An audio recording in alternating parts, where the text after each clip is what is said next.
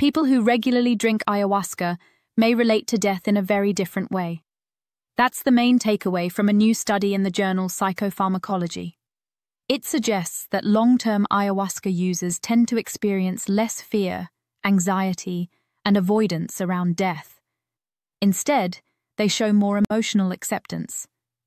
And the reason may not be religious belief or personality. It may be something called impermanence acceptance, the ability to feel at ease with change and the fact that everything, including life, eventually passes. Ayahuasca is a traditional Amazonian brew containing DMT, a powerful psychedelic compound, and other natural ingredients that make it active when consumed. Indigenous communities have used it for generations in rituals aimed at healing and spiritual insight. People who take it often describe intense emotional experiences, sometimes involving visions of death, rebirth, or the dissolution of the self. These death-themed experiences caught the attention of researchers at the University of Haifa, who wanted to understand how ayahuasca might shape people's thinking about mortality. The team, led by Jonathan David and Yair Dor-Zederman, studied 107 people.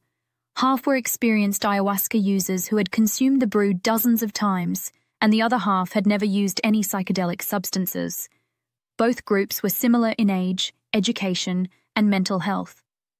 Each participant completed a range of psychological tests designed to measure how they respond to thoughts of death. Their researchers used not only self-report questionnaires, but also reaction time tasks to capture unconscious emotional responses. Ayahuasca users consistently scored lower on death anxiety and fear of dying. They were less likely to avoid death-related thoughts or situations. They also tended to show greater acceptance of death as a natural part of life. These differences were strong and consistent across all measures. The findings suggest a broad shift in emotional and cognitive patterns rather than a temporary mood change. To understand why, the researchers explored possible explanations. Maybe ayahuasca users simply believed more strongly in an afterlife, which could make death seem less frightening. Or maybe they were more open-minded or more mindful. But none of these factors accounted for the differences. The key predictor was impermanence acceptance, a mindset of embracing change and seeing life as transient. This psychological trait fully explained why ayahuasca users related to death differently. People who scored higher in impermanence acceptance were less anxious about death and more willing to confront it calmly. Interestingly, simply knowing that life is impermanent wasn't enough. What mattered was emotionally accepting that fact. The team also found a link between impermanence acceptance and a specific kind of ayahuasca experience called ego dissolution. That's when a person temporarily loses their usual sense of self. During these experiences, boundaries between self and world can blur or disappear. The researchers suggest that going through ego dissolution may train the mind to loosen its grip on identity, making it easier to accept life's temporary nature. This could mean that ayahuasca helps people rehearse, in a sense, for the ultimate loss, the loss of the self at death.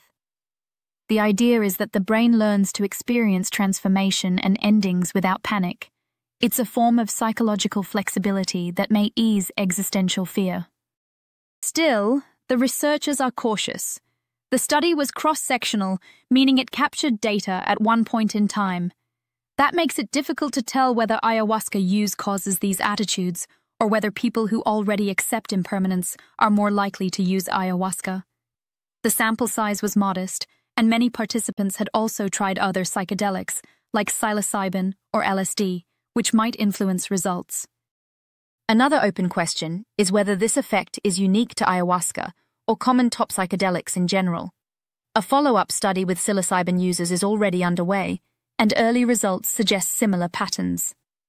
That would point to a broader link between psychedelic experiences and reduced death anxiety. The research team is also investigating what happens in the brain when people experience ego dissolution, whether through psychedelics or meditation. They're trying to understand how these states might reshape neural networks, related to self-awareness and fear. For more details on this study and other research into psychedelics and psychology, visit scipost.org.